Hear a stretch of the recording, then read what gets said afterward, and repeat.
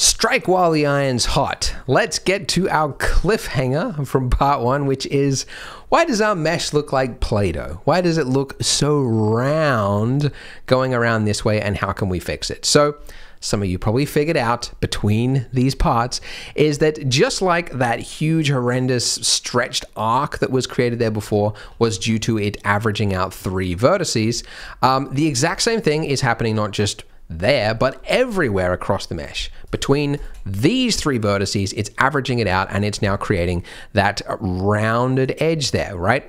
Which is not ideal. So you solve it in the exact same way that we solved it by bringing in edge loops that are closer. So we're gonna create another edge loop, not over here, but going vertically. So I'm gonna hit Control R and mouse over until it goes vertical, then click once, and then just move it across until it is closer, like that, right? And you can see that this edge going down here looks fantastic, which is what we want. Doesn't look so good up here, and that's because we need not just one, but we need one going across here as well. So Control R again, click, and then drag it down to be about there. And you can see that this has improved it a lot. It looks far, far better than before. This surface is looking a lot harder and a lot flatter, I should say, really. It's a flatter surface. And it would be, this rounded edge at the front here will be correcting that in the same way by adding an edge loop there.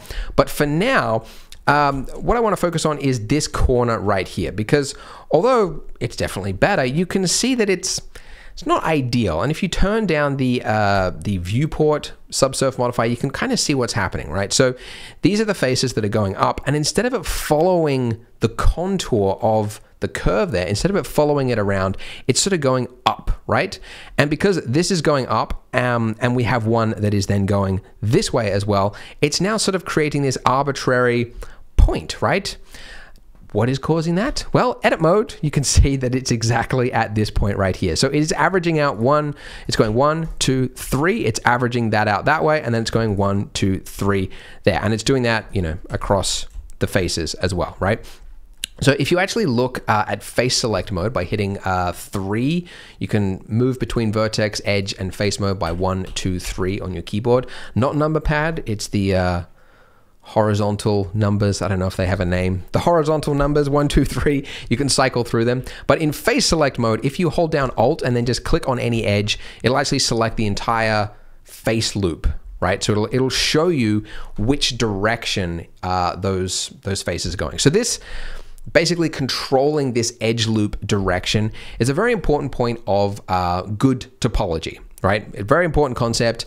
And, you know, it really comes down to how much time you have. And this chair, you know, for all compared to other things, it's very, very tame. It's very, very light. It's not like a tank or something like that. And chances are the camera's not going to be getting that close to that corner there that you would actually notice a problem like this. However, it's a good opportunity to learn how can we correct something like this. So if we go into vertice select mode, you could imagine, for example, that if instead of these 3 points right here, if we were to merge them and they were to become 1 point, and don't do this because I'm just showing you as an example, but if they were to become 1 point, you could imagine now that these faces here would follow around like that. That would be perfect. We would then have to correct, like we could, for example, you know, select these 3 and then merge them into 1, but then we would have to do the exact same thing for these, for these, for these, for these. There's a much easier way to do that. If I can undo enough.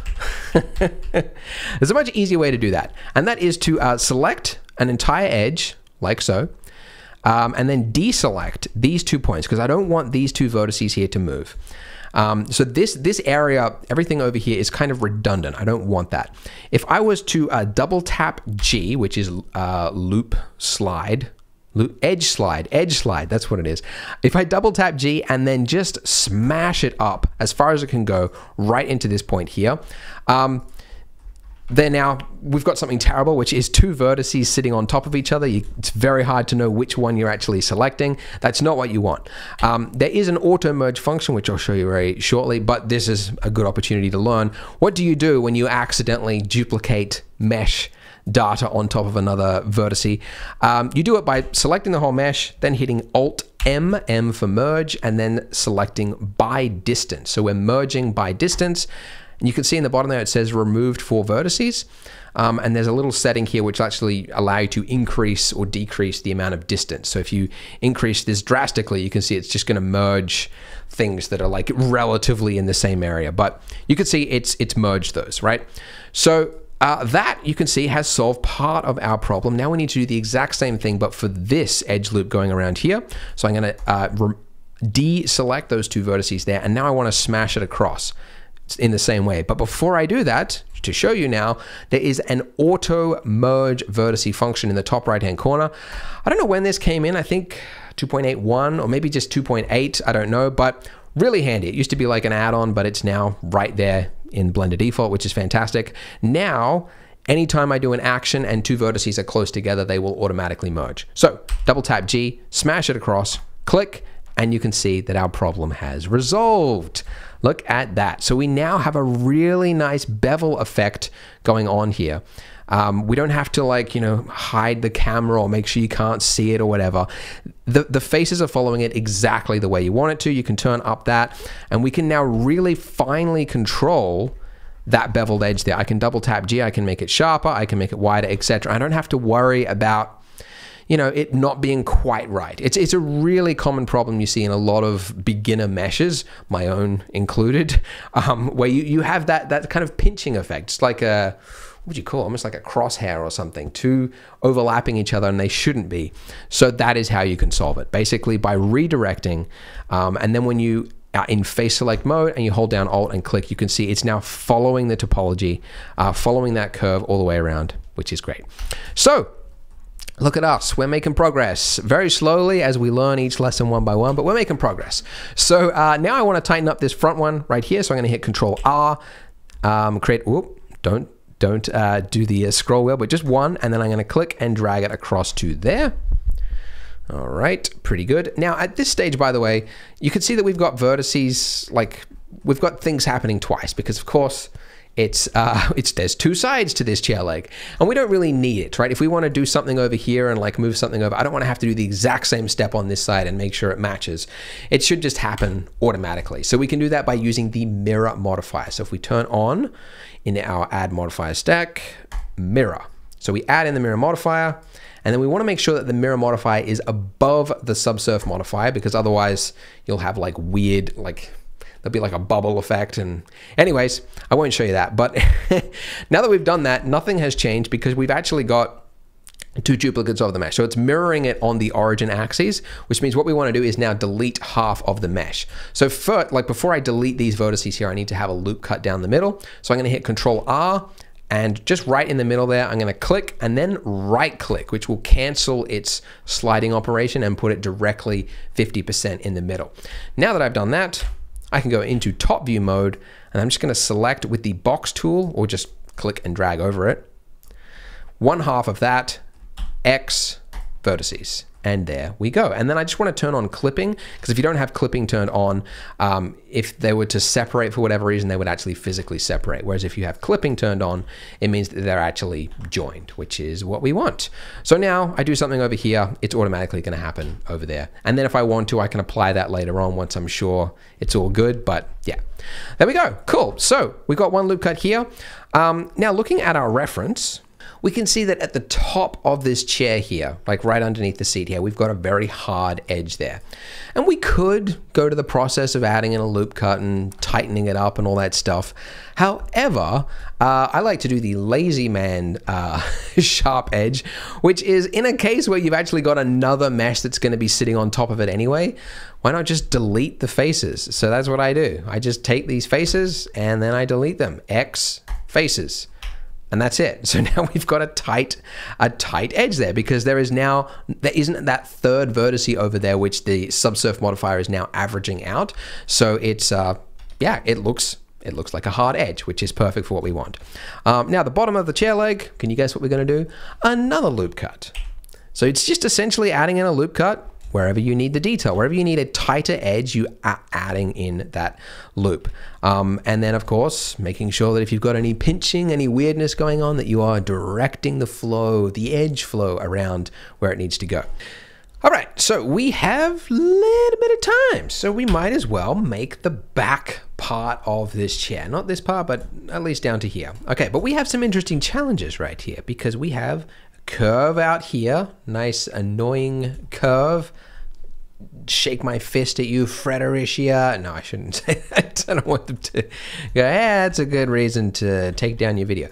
But yeah, we've got this arc that's sort of cutting out there. So there's a number of ways that you could solve it, but it's, you know, one of the simplest ways to solve it would be to simply, let's just box select those two vertices there.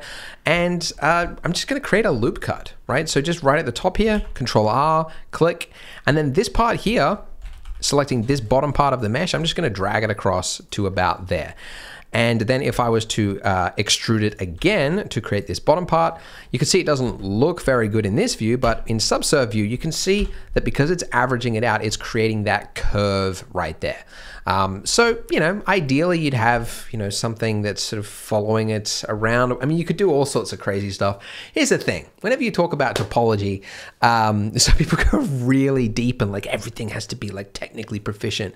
And then you look at like a Pixar breakdown of like, there was that Incredibles, the Elastigirl, and they showed like one of the rare moments they showed a wireframe of Elastigirl and it had this bad topology in the cheek.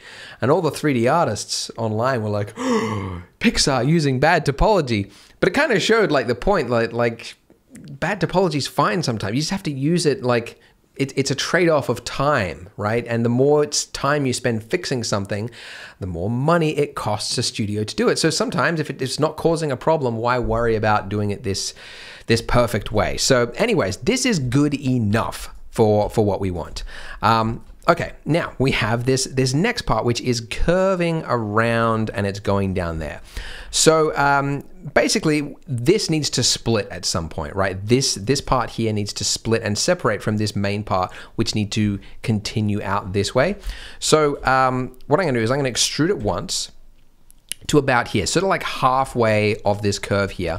And then I'm gonna take this bottom part and I'm gonna drag it down and then just rotate it so that it's sort of following the curvature of that a little bit better.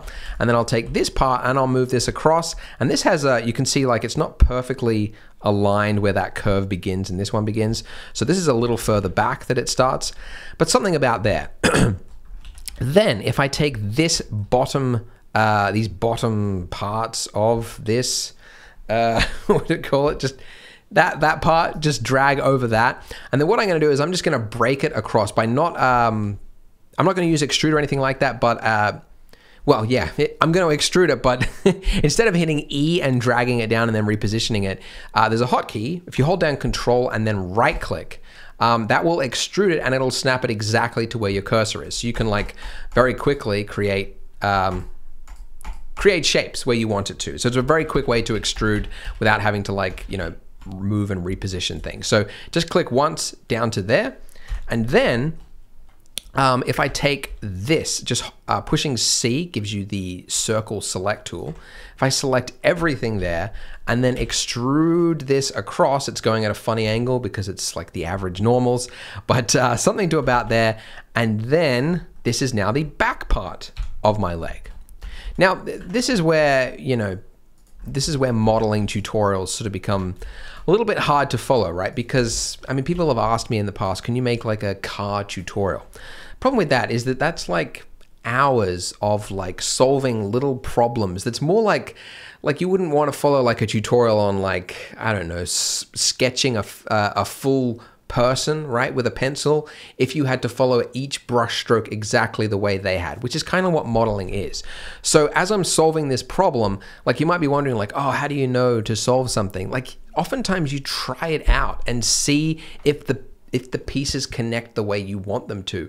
And oftentimes it requires like remodeling and redoing things, which would be horrible in a tutorial format. Nobody wants to follow a tutorial where you do like 30 minutes of modeling and then go, actually, that's broken. Let's go back, delete everything, and then restart it. Like, but that's often how you end up modeling something. So I don't want to give the impression that as I do this, that it's just like natural to me. I've modeled this chair so many times, and I'm doing it for your time benefit, that we're not spending hours doing stuff the wrong way. So anyways, okay, so we've basically solved that corner there. You can see it's very easy now to extrude this bottom bit, just selecting everything there and then hitting E to extrude, or you could, you know, click and right click as I just showed, but sometimes it's easier to hit E and sometimes it's not. But anyways, and then I'll take this back part, drag this across. Now this is the bottom of the, whoop, hang on. Go easy there. I got one of those mice that has like the scroll wheel, which will like scroll infinitely, and yeah, sometimes it goes wild. Anyways, yeah, that's pretty good. Now I'm just gonna take this bottom bit, whoops, hang on, and I'm just gonna extrude it one more, and that's gonna be the base of it. Down to there, and then drag this across, and then flatten it. So you can see this is like, they're all like wonky. So S, Z, the axis, just to scale along the Z axis, and then if you hit 0 on your keyboard, that'll scale it along the Z axis 0, and it flattens it essentially. So it's very easy, and I can do the exact same thing here. S, Z, 0, and there we go. And now you can see with subsurf on, we've got a lovely chair leg. Now this part at the back here is obviously rounder than the part at the front because we have an edge loop going down here, but I don't want to add in this other loop cut here because we're going to do the top of the chair, and it's just easier to do it once you finish. So we're just going to hold off that until the next part. So anyways, there we go. We've covered a lot of ground in this part. So yeah, go ahead and join me in the next part, and we'll finish the base of this chair. We'll tighten everything up. We'll do the top part, and we'll get on to the next challenges after that. So click here and join me in the next video.